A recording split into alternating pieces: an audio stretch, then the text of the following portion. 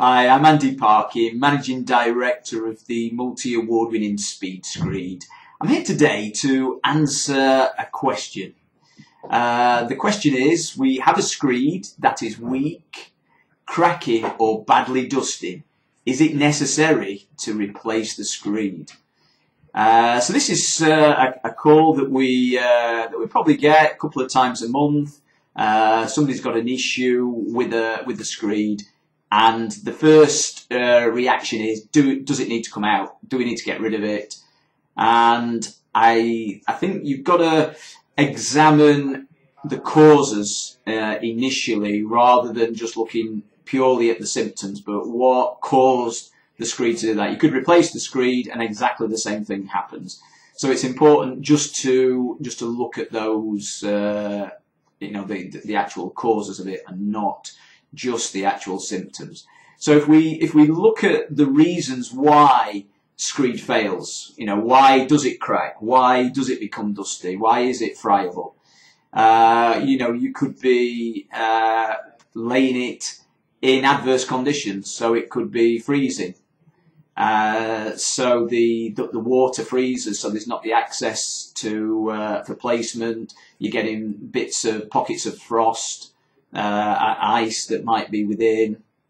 It could then freeze and expand. Ice expands by around about 9%. So it could expand and you could get cracking. It could be friable on the surface and dusty. And then the water isn't available to the cement to hydrate it. So that could be an issue. The other end of it is that it's too hot.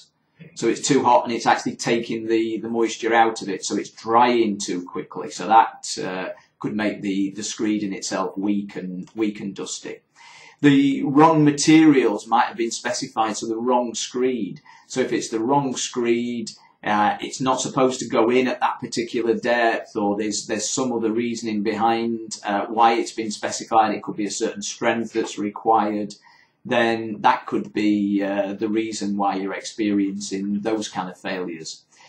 The screed is only going to be as good as the substrate that it's on. So if the substrate is not sound, it's not dry, it's contaminated, it's dusty, especially if you're bonding to it, then you're going to have issues with your screed. It may be that you're not going directly onto the, say it's a concrete substrate, but you're going onto insulation. If the insulation isn't stable, if it's rocking, if it's not tightly buttered, then you're going to have issues with that. So if the substrate is not stable, the screed's not going to be stable, and it's going to break. It's going to break down over time. Too much or too little water. So we covered not having enough water in terms of it drying out, but it might be the mix initially. It's not being mixed with enough water, or it's dried out too quickly, so it's not going to hydrate. Too much water in the mix is going to mean that you're going to have more shrinkage, cracking. You're potentially going to have issues of where the screed is going to be weak. If the screed isn't cured, so if you have got warm temperatures, so it's recommended that you would put a curing membrane over the top of the screed to keep the moisture in. If that doesn't happen and the screed dries out, then you're going to suffer from lack of hydration. Cement particles are not going to be hydrated. It could be poor mixing practice. So sometimes screed is mixed on site with just a shovel onto a board and then just mixed. Sometimes a free-fall mixer is used, and what you end up with is you get the balling, you don't get the mixing. So either of those two methods are not satisfactory. It may be that somebody's got the mix ratios incorrect and you've not got enough cement in the mix. So that's why it can fail through possibly a lack of strength. The grading and quality of the sand is very important. So it needs to be of a good grading. So with having enough of the sand on the higher end of the grading to give it its strength, but then having a good grading throughout to fill all the voids. And so if you imagine if you was to use, say, like a building sand, you'd end up with a lovely smooth finish to it, but there'd be no body and no strength actually in the screed. So you'd end up with a weaker screed. The sand can have silt and lignite in as well, which can cause issues there as well. So the quality of the sand is very important too. Compaction of the screed. If it's a sand and cement screed, then generally it's recommended to, via the British standard, to compact in layers of 50 mil. So you must compact in those layers, otherwise you'll end up with perhaps a nice surface, but then underneath it's then weak and starts to break down. Early trafficking of screeds is something that often causes a breakdown. So that can be foot traffic, it can be loading, it could be point loading, just step ladders, etc. onto screed will cause damage to the matrix of the screed. Stress relief joints are very important within screed. The product will shrink. Anything with water in will shrink as it dries, and you need stress relief joints in there to minimise the risk of shrinkage cracking. Shrinkage cracking is probably it causes 80% of all cracking in screeds. And so by actually placing stress relief joints in, you actually minimise the risk of shrinkage cracking. Did the screed have movement joints in?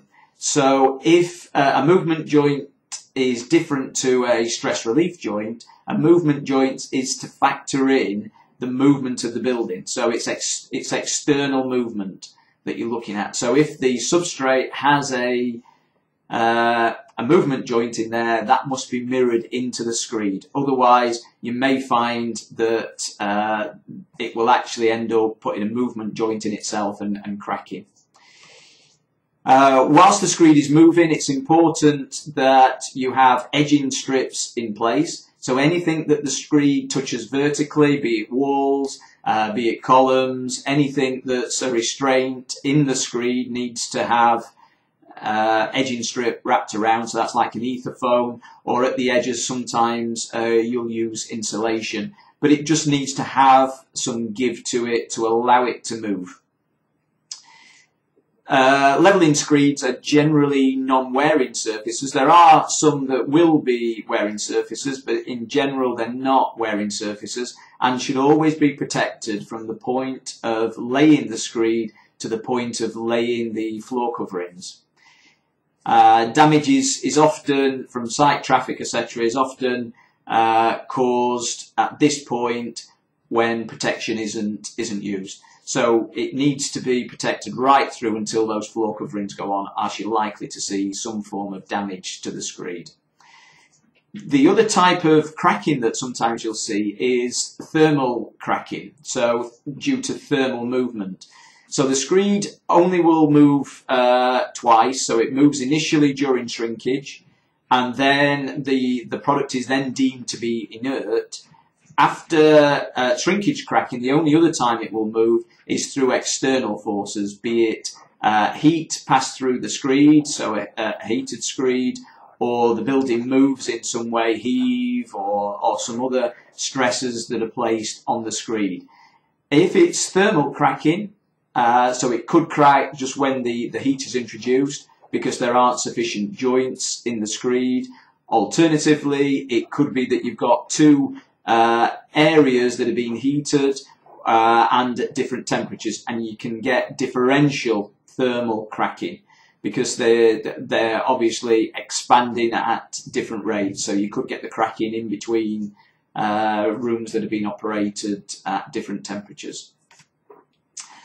These are just some of the causes. So you can see that what you don't want to do is just purely remedy the symptoms and then end up having the same issue. But depending on what the actual cause was, you may be able to repair.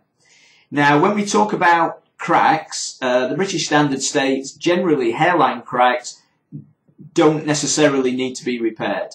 So if you think you've got a hairline crack and it's stable, the screed is stable, both sides of the crack, there's nothing that's wobbling, there's no point where the screed has become isolated, then generally you can leave that hairline crack alone.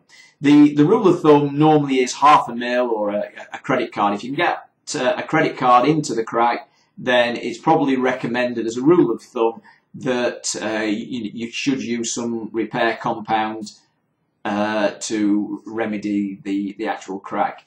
If you've got a hairline crack, it's quite extreme to then look at repairing it, because what you'd have to do is you'd have to open that crack, which is going to be a 2 or 3 mil opening you're going to need to put in to allow a repair compound to go in. So you're taking something that's no more than a hairline and then making it a 2 or 3 mil. So, as I say, hairline cracks may not be needed to be repaired. Certain shrinkage cracks you may also leave as well. If it's a floating floor, it may not require.